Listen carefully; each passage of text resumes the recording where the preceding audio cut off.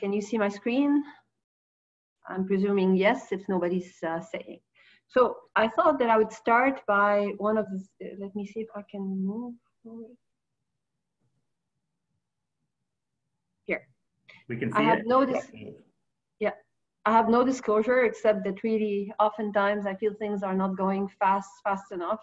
We went from the ice age to the stone age in pediatric brain tumors with the new molecular that we've gained.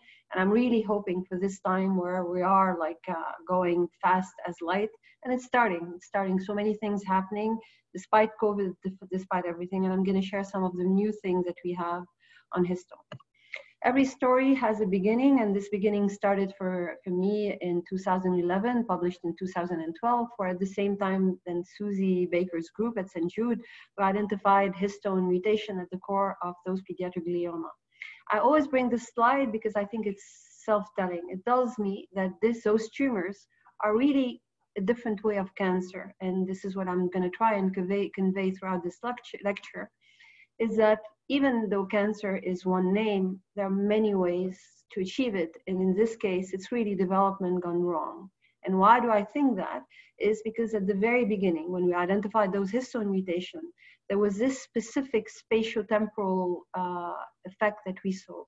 If you are 5 to 7 years old, I'm sorry, 3 to 5 years old, you would have a tumor in the pons that we would call a DIPG, and you'll hear more through Mariella and Michelle about this. And you'll find the histone 3.1 K27M mutation. And it had the best partner in crime is ACVR1, which is a kinase that really is involved in left-right patterning and has nothing to do in the pons, usually should not be expressed, but is being co-opted by this mutation.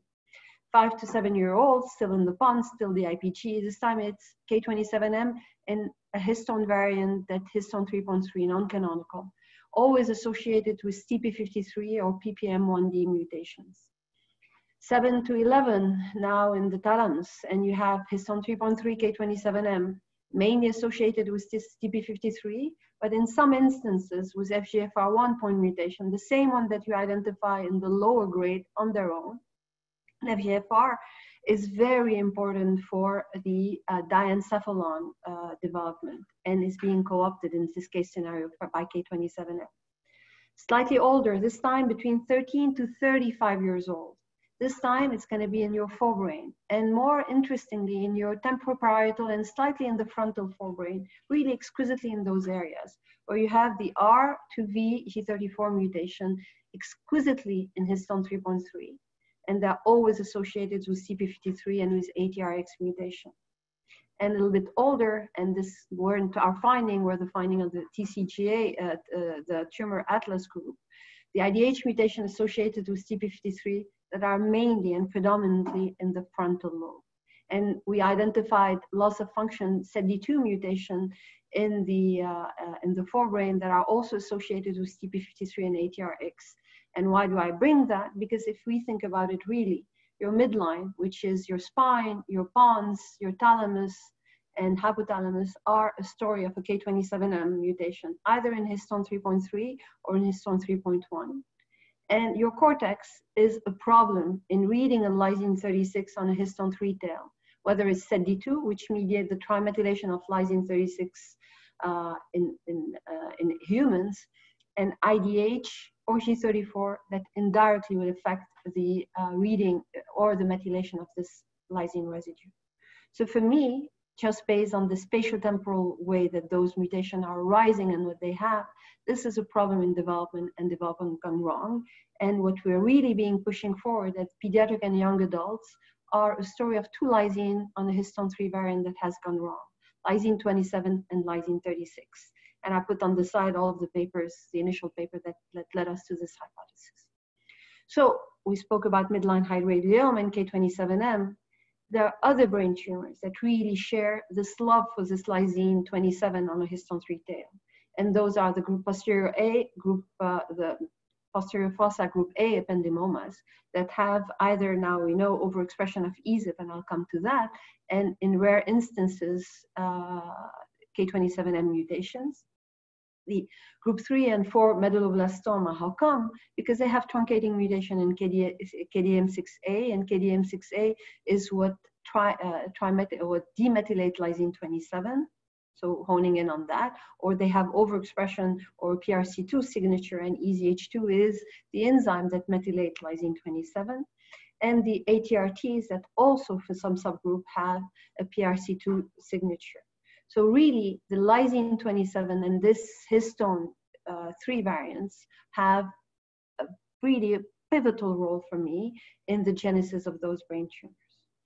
So if you look at them, those histone 3 variants, they were initially identified in those brain tumors. And what I've shown you is what they have in those brain tumors. The posterior foci ependymoma, you have the K27M in 2 to 5%, and this is work from the group of Marcel Kuhl that initially identified them, but that was validated by other groups. We identified in 2% of leukemias in AML, and mainly in actual myelodysplastic syndrome, K27M mutation. So we are extending the spectrum of those oncohistones. The group of Adrian Flanagan and Peter Campbell at Oxford identified in chondroblastoma a mutation in lysine 36 itself. And like K27M is a lysine 36 to a methionine substitution. And they identified a glycine 34W, very rarely an arginine or leucine in the giant cell tumor of the bone, which also extend the spectrum of those oncohistones. And we identified in undifferentiated sarcomas 20% lysine 36M mutation. And for a pediatrician in head and neck cancer, about 15% of the TP53, of the HPV negative TP53 mutant squamous cell head and neck carcinoma have a problem, either a K36M or an NSD1 mutation, and I'll come to that, that hones in on this lysine being disrupted and at the origin of those cancer. So just to say that oncohistone, even though they were initially identified in brain tumor, they really largely extend beyond, and either directly by those oncohistone or indirectly by the writer, erasers, or readers are affecting those cancer. And this is something that we can target, as I will show you. So it's a new paradigm. It's really something that's needed almost like a Rosette Stone to be uncovered and to understand how they are mediating oncogenesis. We're still far from understanding everything, but I think in the last 7 years, and it took us time, we've went a long way in doing that, and I'll share some of what we have. So 2 residues in gliomas, a lysine 27 changed to methionine, rarely to an isoleucine, and a glycine 34 changed to an arginine or a valine. Histone 3 variant are the most conserved protein in evolution. Even plants have them. And really, as human, we've evolved to have 7 different variants, which tells us that these are important to us. What do they do? Histones are the core component of nucleosomes. And nucleosomes are what wraps our DNA. So we have an octamer, a dimer of histone 3 variants with histone 4, H2A with H2B, and around it you have 147 base pair of DNA that really goes, and one of the major roles of those nucleosomes is to pack our DNA. From 2m10, we pack it into something invisible that fits within the nucleus. But you agree with me that you need to express it. You need to express your DNA and your genetic information for genes to be transcribed, for all of what we need in order to gather our phenotype to happen.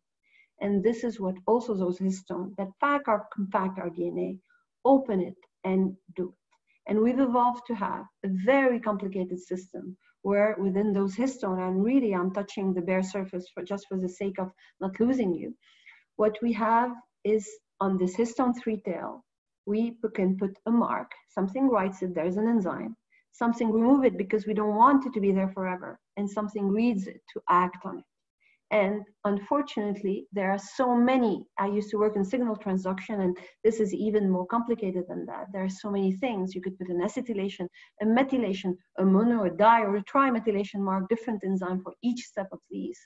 And there's a hierarchy between the different lysines, phosphorylation, ubiquitination, crotonylation, serotonylation, and there are more that are coming. So just imagine the way that we can play with the epigenome. And the message here, and I keep saying that, is what we do. The DNA is the same, the sequence is the same in every single cell that we have. Our cells behave differently, and this is because the epigenome is telling them what to do, when to open, when to close, what to express, what not to express. And think about it like notes of music that are meaningless unless they are put in a partition. And the epigenome is what gives the partition to our DNA, what makes the music sound what it needs to sound when it needs to sound. It's actually the barcode. And this barcode is completely wrong in this case of our human gliomas. The lysine 27, I hope you could see my pointer, get monodi and trimethylated by the PRC2 complex that's made of EZH1 and EZH2, which is the enzyme that catalyzes all three steps of methylation. The lysine 36 get also monodi and trimethylated by different enzymes. SETD2 is the only trimethyl transferase for lysine 36, and NSD1 and 2 mediate mono, but mainly dimethylation. And you have other things that remove those enzymes. And the reason I bring that, when K27 is trimethylated, it's the most repressive mark that you could have. Whether it's on a gene or in the intergenome, whenever it lands, it will recruit the PRC1 complex and mediate gene silencing and then compaction of your chromatin if it's an intergenic region. The lysine 36 methylation has been always thought to be an active mark. The dimethylation is across the intergenome and in some area. The trimethylation is mainly in gene bodies, and now we know a little bit in enhancer, and it's associated with active chromatin, with open chromatin. Almost a yin-yang. The lysine 27 trimethylated, closing the epigenome, closing the genome. The lysine 36, more of an active mark. And both of these are not, they never live, they never coexist on the same histone 3 tail. So when one is affected, as I will show you, the other one will also be affected inversely, almost like a pendulum. So the lysine 27 also get acetylated, and this is the major activating mark that recruits that's actually a signature of open chromatin. And when you have a lysine 27 that's acetylated, you can't have methylation on the other nucleus. So first, after having said that, what do the K2M substitution in histone 3? Remember I said the K27 changed to a methionine, the lysine 36 changed also to a methionine. What are those K2M doing? The first clue came from the beautiful work of Peter Lewis in the lab of Dave Ellis at that time, where he showed that anytime you had lysine change to methionine, whether on lysine 4, lysine 9, lysine 27, lysine 36, you had a drastic decrease, if not, it's not abolished, it's drastically decrease of the methylation mark. And actually what he showed is that this methionine, which is a monobranch amino acid, is inhibiting the methyltransferase domain, the set domain within those methyltransferases, the best pharmacological inhibitor, and it's preventing those methyltransferases from correctly depositing the methyl mark on those residues. Okay, great. What does it do? We tried initially to work on K27M, but it was too complicated based on the added mutation. So we went for the lysine 36M that's found in chondroblastoma, and this is the only mutation. And this was also work done in the Alice lab, and where I really collaborated with Peter Lewis, Dave Alice, and Xiao Lu spearheaded, he has now his own lab in Colombia, spearheaded this work. We overexpressed the lysine 36 mutation in mesenchymal progenitor cells, because those were the suspected cell of origin of those chondroblastoma and the undifferentiated sarcoma that we identified. And when we put this mutation, what happened, if you push those mesenchymal progenitor into differentiation, you could no longer get any adipocyte, any chondrocyte, any osteoblast.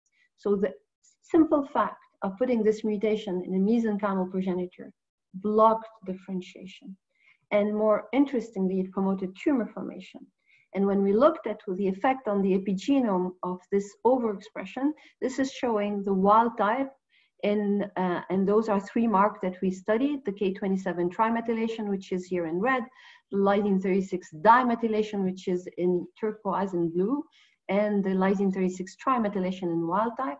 As expected in gene body, you have beautiful peaks of lysine 36 tri. In the intergenome, this is a really super abundant mark, large areas of lysine 36 di, and you have the K27 tri. Anything that you want to silence, like the COL4A3 gene, is silenced by K27 trimethylation. There was nothing on the transcriptome. The RHBDO is pasted with lysine 36 tri and would be highly expressed, and you would have a little bit of lysine 36 di. When we put the mutation, as expected, you drastically decrease the level of tri and dimethylation lysine 36, as we show here. What happened to the lysine 27 tri? What we saw initially, while the lysine 27 tri was stopped by boundaries of lysine 36 di or tri, it had no more boundary and was able to actually go and deposit the mark throughout a lot of intergenic region, silencing this gene here that was active. And actually, there's something more complicated that's happening here. If we think that the aim of lysine 27 tri is to recruit PRC1, the effect should be seen on PRC1. So what we did, we went and looked at PRC1 recruitment in either lysine 36M and in wild type. Ring 1B is one of the core, and CBX2 are one of the core components of canonical PRC1. And what we show exquisitely here is that if you look at the level of lysine 27 tri in K36M, even though in the intergenome they had increased because they migrated, if you looked compared to the wild type, in those genic area, they are decreased. They are not, PRC2 is not, it's almost as you're diluting the PRC2 message. And what happens is that while you had beautiful peaks in the wild type where you're recruiting PRC1 and silencing those Hox genes here, you lose those peaks and you lose those repression, and you had expression of genes that should not be expressed. So just to recap, and I'll show you things. In this case scenario, the lysine 27 tri was increased in the intergenome and decreased in some genic areas, which led actually to redistribution of PRC1.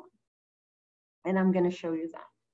So usually you have a gene, in a gene area, you have trimethylation of lysine 27 that recruit PRC1, and your gene is silenced. In the intergenome, you have a crosstalk between areas that are active, that are based with lysine 36 di, a mark that's deposited by NSD1 and NSD2, and the areas that have K27ME3 that recruit PRC1 and that are silenced. And this leads to have a normal epigenome. And if you're a mesenchymal stem cell, you're allowed to differentiate into chondrocyte or to anything. K36M happens. K36M inhibit NSD1 and NSD2 and prevent them from depositing the needed amount of lysine 36 di. What happened then is that your K27 tri is able to spread more into intergenic region, and there is less K27 tri in some of the genic regions, and your PRC1 gets diluted. You don't have, everything is dose dependent. You don't have more PRC1 being produced, and it's already probably a saturating level in those cells. And your PRC1 has way more target that it can go into, and you dilute repression, and you dilute it where it matters more, in the areas that mediate differentiation, and you obtain a blockade in differentiation. And this is what leads to those chondroblastomas and to the sarcomas. If that's true, anything that has a mutation in NSD1 and potentially in NSD2 should be a problem. And this is how we uncovered the head and neck cancer story. We looked, and there was a paper that was put in the by the TCGA group that showed that in a percentage of tumor, you had truncated loss of function mutation in SG1. Went and downloaded the DNA methylation data from the TCGA and did unsupervised clustering. And we had this beautiful cluster here that is made of NSD1 mutant, and the tumors that didn't have the NSD1 mutation had lysine 36M. Multiple different genes, because there are about 30 genes that encode for histone 3 variant, but the same amino acid substitution and the same effect, inhibiting NSD1. And actually, this is what's driving in the mutation, the tumor phenotype. All of this, 15%, We validated that by immunohistochemistry. This is an antibody that specifically recognized lysine 36M.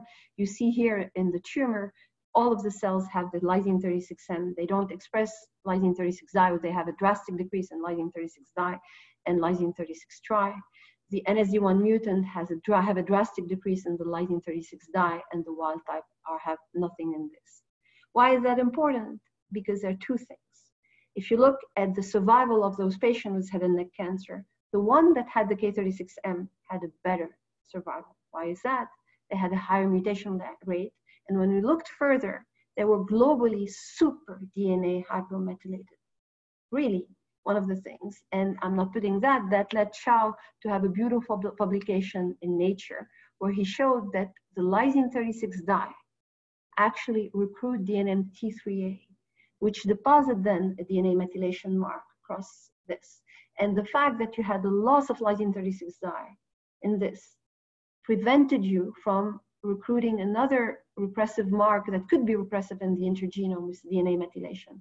And you had way more, and I'll show that some to this mutation rate in those tumors, and you had higher expression of endogenous retroviruses, a level of viral mimicry that made it a little bit more immune prone to those tumors. And this may be something that you could push forward, and he's pursuing that as we go. So what about K27M? What's happening here? There was, as I showed you, the first work that showed that you have a huge decrease in the level of trimethylation. If you look at this immunohistochemistry, this is a wild type DIPG that has no K27M mutation, and this is a staining by immunohistochemistry for K27ME3, and you see here the beautiful loss, except around blood vessel, of K27ME3. It's misleading. It's not a loss, because if you look at the chromatin, despite the fact that you have drastic decrease across the board of the level of lysine 27 tri, there are areas like the one that I'm showing here that have beautiful, even seemingly increased K27 tri methylation, despite the presence of K27M. And the fact this led people to say, maybe it's not inhibiting PRC2. Let's look what's happening here. So if you think that your intergenome is 98% of your genome and 2% is your genic area, if you think that the K27ME3 is really pasting huge area that extend beyond the gene areas, and those areas now, because of K27M, are devoid of this repressive mark. Is it really empty as the immunohistochemistry would really have us think so? No. Look what's happening here.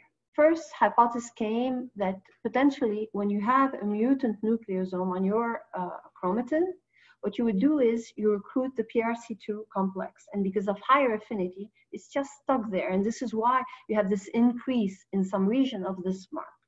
The PRC2 is recruited to areas that are enriched for this mutation and really cannot go beyond that. This is one hypothesis, the sequestration hypothesis.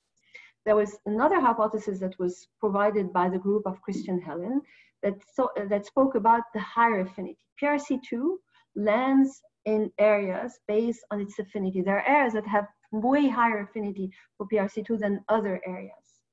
And those are, for example, CPG island or some specific gene like the CDKN2A P16 that are really very, and the Hox gene that represent super high affinity area for PRC2 to come and to deposit the K27 trimethyl mark, because you need to start somewhere.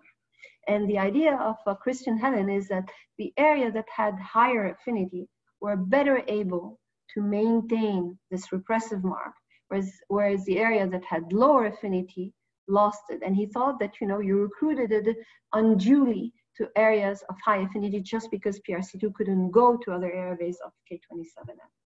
And he made that suggestion is that if you actually use PRC2 inhibitor, then you would remove from the CGIs and the P16 the K27 trimethylation, and this would lead to cell death.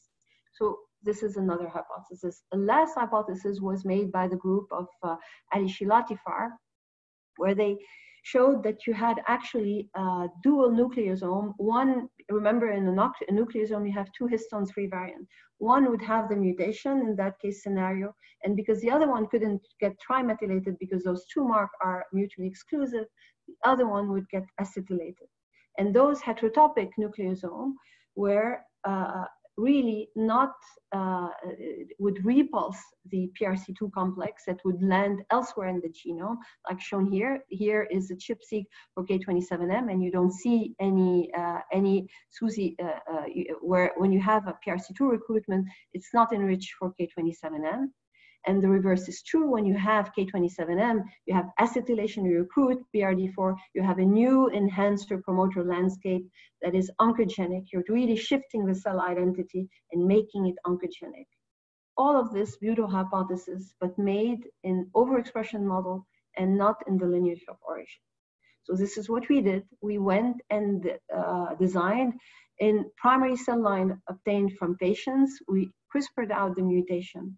And we did, if I tell you, I don't know how many CRISPR clone and unedited clone for each given cell line and not one cell line, probably 6 or 7 different cell lines to the same effect. And this is what we obtained. And this work was co-led by Jacek Majewski, really a long-standing collaborator, and by Ashot, who is a postdoc in my lab, and Brian, who is a graduate student in my lab, with Haifeng Chen, who was supervised by Jacek and a postdoc in Jacek's lab. So what we showed exquisitely is that you don't have a sequestration. You don't have a shift to stronger affinity sites of PRC2, and you don't have the repulse. PRC2 lands where it needs to land and can spread up to a point within a given cell cycle. This is showing anything that's red is a K27M mutant, anything that's blue is a CRISPR, in this case scenario is a wild type clone. You see that actually the K27ME3 is landing here, but look for the K27ME2. The K27ME2 is deposited by EZH2. It can go beyond. It's not sequestered. This is really around a large area of the epigenome. It can go and work. It's not being sequestered. And we had no new landing site. And when we removed the mutation, you were able to shift it to have the mark being redeposited. We didn't have new areas being deposited, just the mark being able to spread from the initial landing site of PRC2. So what we think is happening, PRC2 is able to be recruited normally within the lineage of origin. Happens K27M or K27M was there, it cannot spread the mark because within a given cell cycle, putting a di then a trimethylation mark take time. And this enzyme is already slow, and putting trimethylation is actually one of the slowest events. It takes a lot of time to put a trimethylation mark. So within a given cell cycle of a rapidly cycling progenitor, it cannot deposit enough K27ME3. It starts depositing the di which spread, and then the tri which stays there and cannot spread beyond. So it's not a question of repulse, it's not a question of stronger binding affinity, it's just a question of kinetics and of spreading. At least this is what we think.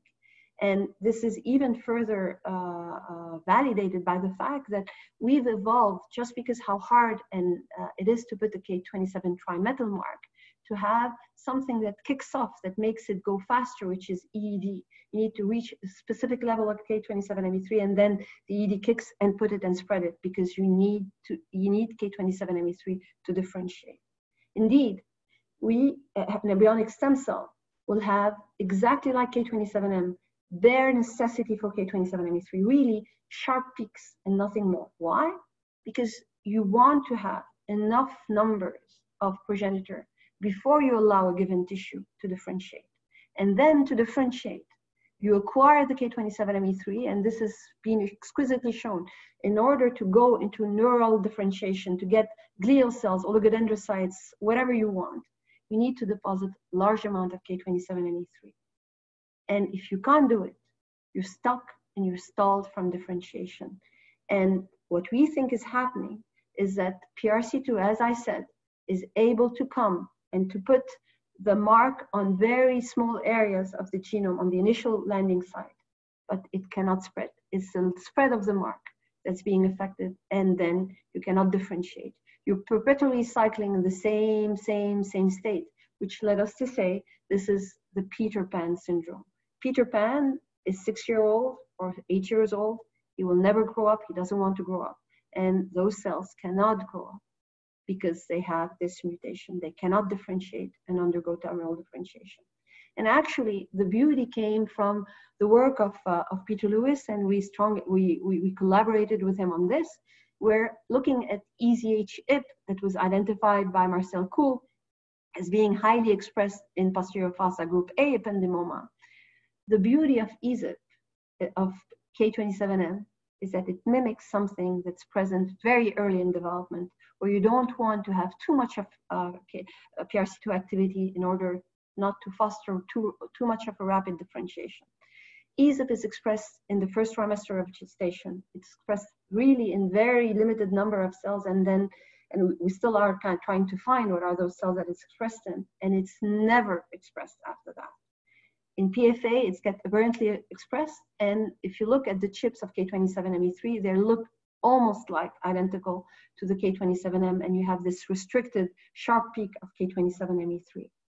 And when Peter looked at the sequence of EZH, there is 15 amino acids that are conserved across species. And those within those 15 amino acids is the K27M. And actually, he showed that this is really the area that has this K27, the peptide area around K27M, that makes the inhibitory peptide for EZH2. And K27M is just mimicking something that happened very early in development, where you're poisoning PRC2 and preventing it from mediating further differentiation. And if we looked at the pons when those tumors arise, they are diagnosed already too late, like a black pons. And actually, there are some stories from where a kid for trauma or something else we discovered something in the pons at the age of 18 months that we follow, and it's only at 5 to 6 years that this becomes a tumor when it acquires other mutation. It's really slowly those neuroprogenitors are multiplying, populating here, unable to differentiate and integrating there. If that's true, the moment you remove it, you should mediate differentiation. Brian Krog in my lab did this beautiful experiment where in the CRISPR line grown in stem cell media, we stained for GFAP, we mediated differentiation, we put the differentiation media, whether it's serum and other differentiation media. Look, if you have a K27M, you could barely differentiate and acquire GFAP. Look at the knockout cells that acquire GFAP. And more to that, when we put them in the brain of the mice, those knockout edited clones versus the unedited clones, in 3 distinct cell lines, we had either a severe delay in tumor formation or almost no tumor formation in this BT245, and this is true up to now. In this, we have very delayed, and Susie Baker showed using shRNA that you have a real delay in tumor formation when you decrease the amount of K27M. More to that, in the BT245, where we didn't see tumors in the edited clones, we sacrificed the mice that were happily a year after injection, and 10% is human DNA. So those are actually, and we're doing single cell experiment to see into what they differentiated. Those are really tumors that, despite the fact that they had p53 and MYC, differentiated in C2 and were able to not to form tumors anymore. So I told you that, you know, maybe something else replaces the intergenic K27ME3. And this is also work done by Brian in collaboration with Steve Mack and Claudia Kleinman. And what we showed is that what seems to replace in the intergenic K27ME3 and ME2 that's not being deposited based on K27M is lysine 27 acetylation. We have an increase in the acetylation when you have the K27M mutation, and K27 acetylation, when it's pervasively deposited here in the intergenome, induces the awakening of the expression of the silent genome. And this includes endogenous retroviruses. And maybe there's a level of viral mimicry that's already present at baseline, as we showed, that we could push further by even more rendering barren this intergenome. DNA methylation is another way to silence the intergenome. And if you use DNA demethylating agents in combination with HDAC inhibitor to boost up even more the K27 acetylation, you have a more immune-prone setup. And then we showed that in mice, this promoted increased survival. And maybe this way we could prime them for immune checkpoint inhibitor and other immune therapy that are in there. So understanding what's happening in this intergenic region is something that's important. So we went even further than that. So just to kind of recap, because I'm saying a lot of notion, if you have in the normal genome, you have your CGI that are pasted with K27ME3 and are usually repressed. You have your intergenic regions that are also pasted with K27ME3 and repressed. And you have some CPGs where some specific genes that are pasted with K27ME3 and they are repressed. In the case of K27M, what can happen is that you have actually the body, you have a strong decrease in the K27ME3 and ME2 deposition, which get replaced either by K27 acetylation, but as I will show you, and we have data in a paper that's in revision now, lysine 36 dimethylation. And this actually is oncogenic, similar to the lack of spread of the K27ME3. One stalls differentiation, the other one may take advantage and render the cell more oncogenic, and could be taken also for therapeutic manipulation, because if we further increase ERV expression, we could make the tumor more hot to the immune system and potentially beneficially use checkpoint inhibitor to the advantage of patients. Our work on Drosophila, because we used any model that we could to try and mimic that, showed that I've been showing this slide forever, but we are more, this paper is finally in revision because we wanted to have more data as we went. When we use a Drosophila as a model and use different drivers to induce the expression of either K27M or K36M or histone 3.3 as a wild type control, what we saw is that we had similar phenotype for K27M and for K36M. When we use an eye driver, we had a hypotrophic eye. But more than that, when we looked more carefully and had more numbers, in K27 eyes, they were small, but they were rough and there was overgrowth, almost like tumors already forming in. And when we put them in a notch background that's primed for tumor, they not only had tumors, but they had tumors that metastasized, and that was mainly for the K27M expressing eyes and less so for the K36M expressing eyes. When we looked at how the cell polarity was done, and this is, we use F-actin. If you look here, you see the beautiful, how the eye in the Drosophila is a beautiful morphological composition. We're really very, very well defined. Look how messed up it is in the K27M and seems less in the K36M. But more interestingly, there was actually transformation that was happening. Within the iris, we had expression of ANT and wingless, which are actually homeobox genes that are repressed, that are never expressed in the developing eye.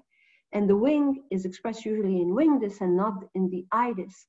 And what we could see is that we had wings in the eye, cilia, and so we had homeostatic transformation that were happening based on the K27M mutation. Why is that? We went and looked at those markers that I was telling you about. This is K27M, this is K36M, the lysine 27 dye. As expected, you see a decrease in the K27M of the lysine 27 dye, and we see an increase in the K36M that we hadn't expected. The same goes for K27ME3, a decrease in K27M that's expected because this is the effect on EZH2 of the K27M mutation, and an increase in K36M. The reverse is true for the lysine 36 dye. We saw an increase in K27M, almost as if the K36 dye was replacing the K27 dye and tri that weren't deposited in those eyes. Acetylation is harder. It's like a real mark. We tried doing that. We see some increase, but it's way harder to quantitate. I'm not saying it's only lysine 36 dye, but lysine 36 dye is part of the other mark that take advantage of the loss of intergenic K27 dye and tri and spread over there and maybe oncogenic on their own. We looked at the transcriptome in those fly eyes, and we saw actually a decrease in genes that are associated with eye development, but with neural development and with Hox genes, and an increase upregulation in genes that are pi-RNA, associated RNA, that are actually almost like your interference signature, because those are the genes that when your intergenome is unstable, rise up and create problems.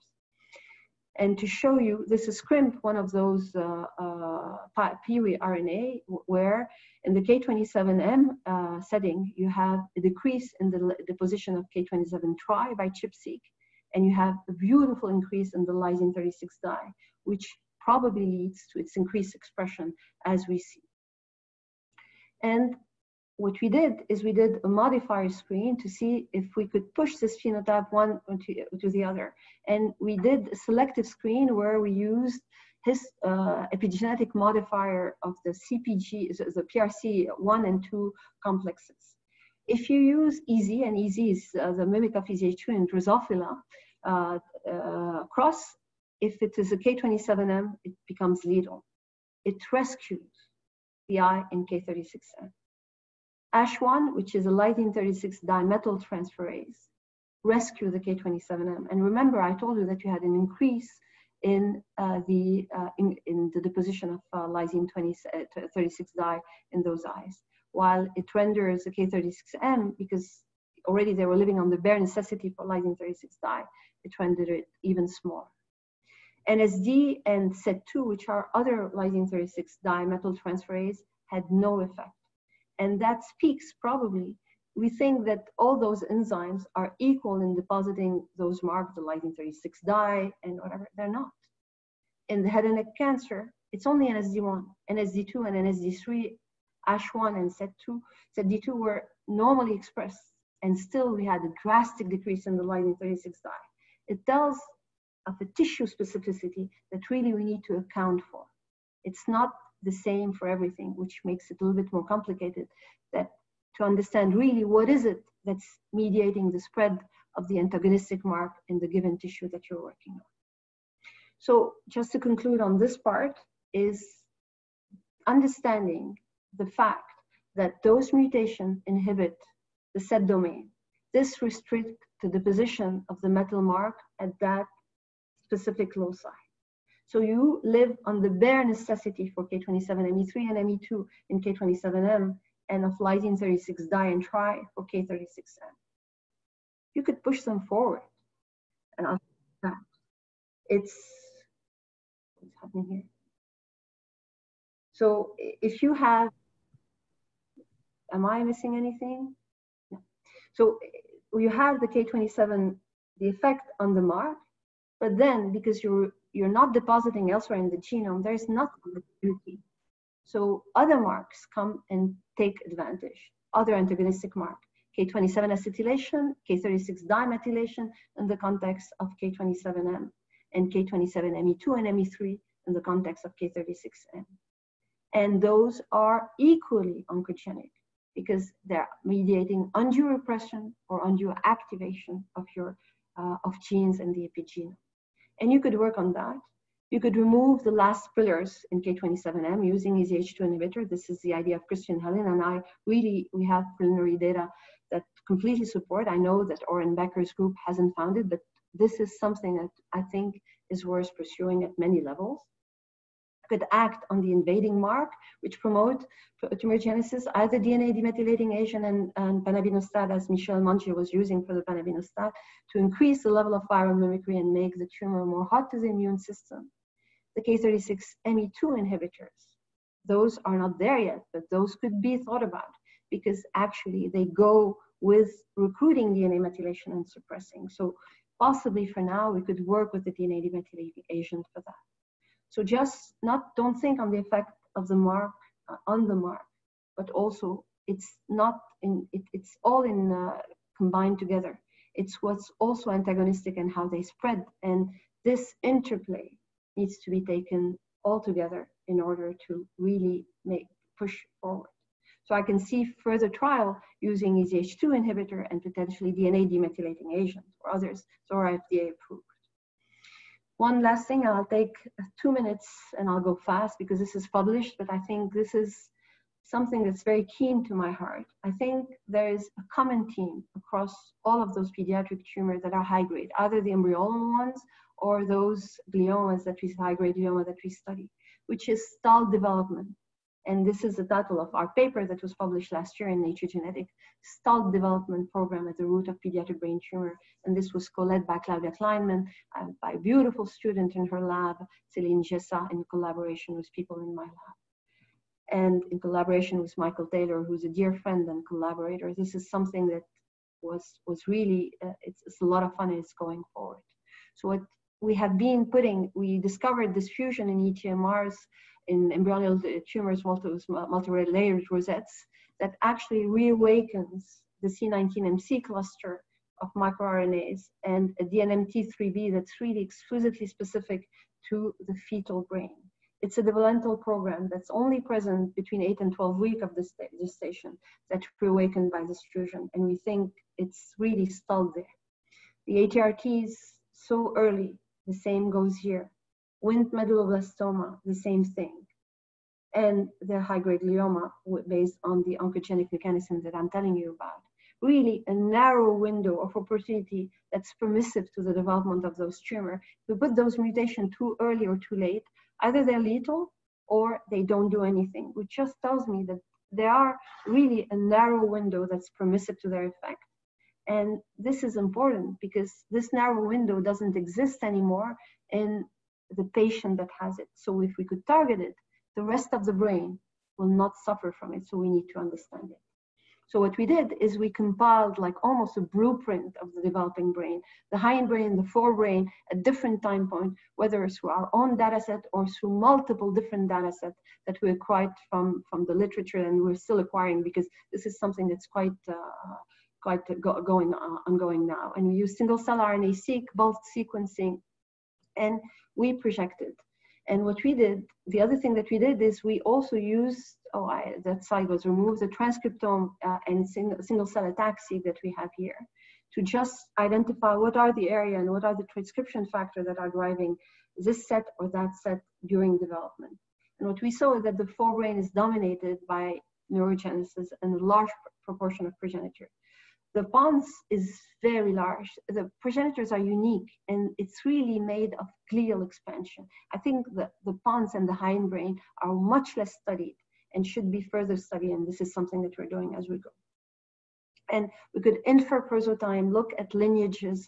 This is the slide that I was looking for. Look at transcription factor, core transcription factor to assign a cell of origin or a lineage of origin based on what they expressed over there. And this helped us actually show the group of Richard Gilbertson in 2010 had published a beautiful paper that was really highly commented in 2010, where they inferred that the Wnt medulloblastoma didn't come from the cerebellum. Medulloblastoma are thought to be cerebellar tumor, and they actually thought that they were coming from the lower rhombic limb and from mossy fibers or other cells. Our analysis helped us actually refine that they are actually coming from mossy fiber neurons and not from the auditory nuclei or climbing other neurons. So we helped refine this, and he had already put it forward. In ETMRs, we saw that they're really recapitulating a brain. They're cycling within this, almost trying as progenitor to recapitulate a full brain. We could never find anything for ATRTs. So either we need to go outside of the neuroectoderm to the mesoderm, or we need to go to earlier time point, because this is something that we couldn't make for this. And those tumors may actually have an effect even earlier than E6.5 in mice.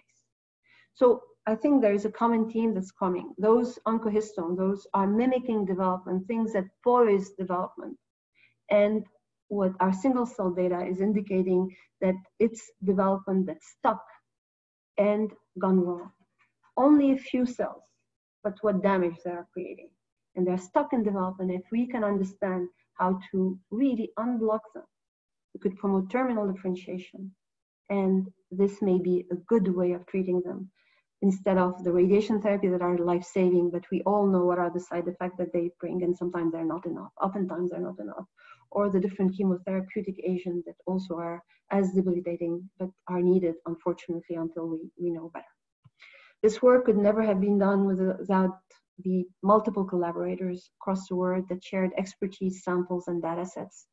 The people in my lab that I try to acknowledge that make me smile every day, there are amazing people that are doing the work, and they should get the benefit. It's impressive to see young people so committed and so hardworking. The amazing collaboration that I have with Claudia Kleinman's group and her lab. It's really a love story like the one that I have with Jacek. I have different husband and wives that are professional husband and wife. Michael, who is a dear friend and collaborator, really beautiful collaboration here, and different people at Saint Justine that are providing samples and expertise as we go. And thank you very much.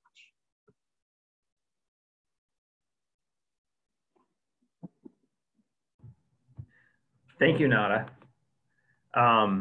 That was amazing, and such passion for what you do. So we appreciate it.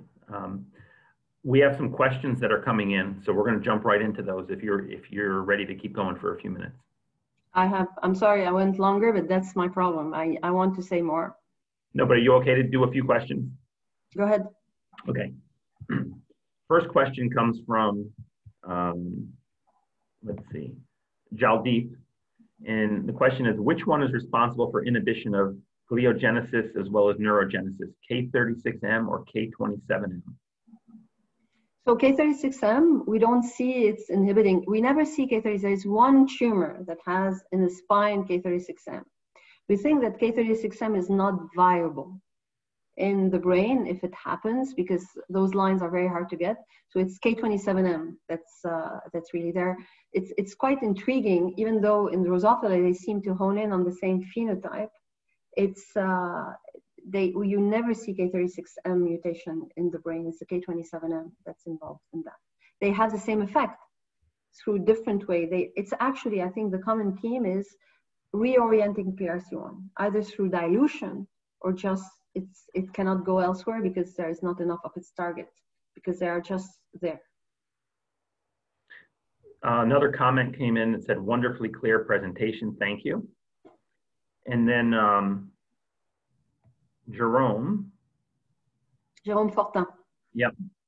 Beautiful work. I love the Drosophila experiments. I recently observed in CRISPR screens that SETD2 is a fitness gene in some DIPG cells.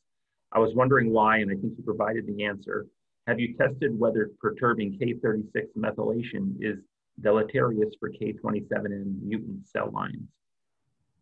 So yes, we did. This is, I went very fast on it. We did the screen. When there's no inhibitors that are present. I'm following very closely the literature. So we did the RNAi screens, and there are multiple enzymes that deposit lysine 36 dye. ASH1 is the only one that had a rescue. So, and we showed that it decreased the level of lysine 36 dye in the fly, in the K27M fly, and it rescued the phenotype. And it's very intriguing, as I said, that SET, which is another enzyme that could mediate the lysine 36 dye, or NSD, like NSD1 and 2 in the fly, couldn't do it. But I really think that in specific specialized tissue, their effect is non-redundant, or they may base different areas of the genome based on where they're recruited. And in the eye of the fly, it's ASH1. And actually, ASH1 new mutants in humans have eye defects. Okay, two more questions. When you did your RNA-seq, did you pick up any genetic mutations? When I did my RNA screen, I didn't, we didn't pick any genetic mutation. No, we didn't. Okay. The next one says, great talk. Why are H3.3 K27M mutations more common than H3.1 K27 mutations, even though there are many copies of H3.1 genes in the genome? There's even more to that. If you look in H3.1, there are 13 genes, 15 genes at H3.1, and there's only one more than the other, which is HIST13B, and that's highly mutated. And we looked at expression. I think it depends on the expression. If you look at the developing brain, histone 3.3 is really actively replacing there's a lot of going in the developing brain. And histone 3.3 is quite needed and mandated, and your chromatin is way more pasted with histone 3.3 than it should be normally. And I think it's a question of effect that you need and intensity of effect. I'm not answering completely that question. There seems to be a window that's more favorable for H3.1, which is in earlier children. Doesn't mean that it's an earlier stage, but those are things that we're trying to look at.